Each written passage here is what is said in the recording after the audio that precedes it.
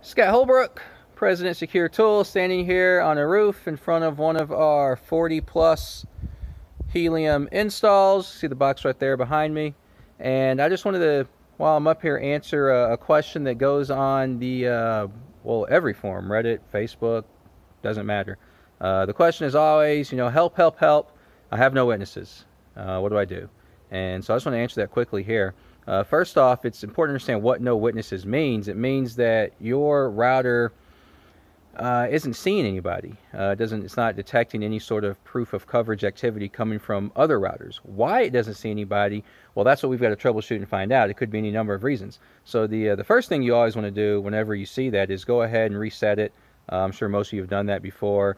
Just to make sure. Next, you want to check and see if there's any sort of POC activity coming from your router.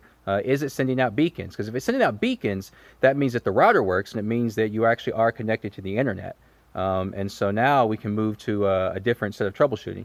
And there's one of two options that you can look at. First would be either your equipment, like your wires and that your connections are faulty, or it's in a bad location. Before you go off and spend more money, I would recommend testing out the location first. How do you do that? You're just going to move the antenna. How much to move it? Very, very difficult to say. I've actually moved antennas 6 inches to the left and gotten 5 more witnesses.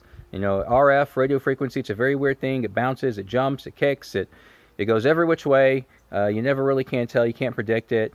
You could get yourself something like a helium vision that sort of gives you an overall mapping of the area, but for your specific location, it's going to be a lot of trial and error. And so the first thing you want to do is change locations. Put it on the other side of your house. Put it higher on your house. Put it on your roof. Put it outside and close the window on the cord. Like do whatever you got to do to get to a different location so that you can test whether or not it's just that location or if there's something else.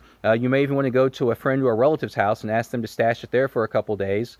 I'd say 5 to 7 at least. You can't really get too good of a reading off of 1 or 2. You want to spread it out so that you get an average of what's going on. But you ask them to keep it in their house for a couple days and see if you get witnesses there.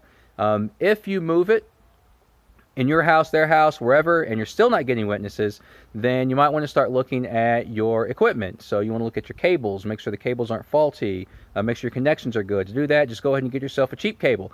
You don't have to get an LMR, 8,000 that costs you $50 an inch. Go off and get a cable, plug it in, wire it up, set it wherever you're going to set it, and then see if you get witnesses. If you start getting witnesses, okay, you had a bad cable. Now you can start spending more money to upgrade your proper equipment. But there's no need in upgrading equipment if it's not even the equipment that's the problem, because that's just a waste of money. And so those are the advice I have for, I have no witnesses. Number one, make sure that you're online and that your router actually does emit POC activities, the beacons.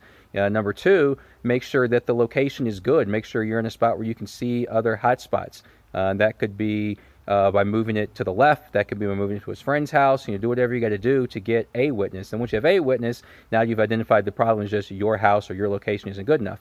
And then if you move it and you get still no witnesses, now you want to start looking at your equipment, buy another cable, buy an antenna. Keep it cheap. Don't go all out on this just yet because you don't really know what the problem is.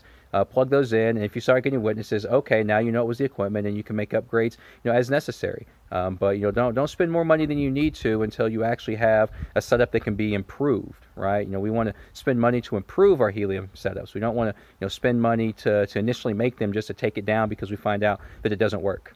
If you have any more questions or any thoughts, concerns, whatever it is, drop a comment below, and we will reach back out to you. Thanks.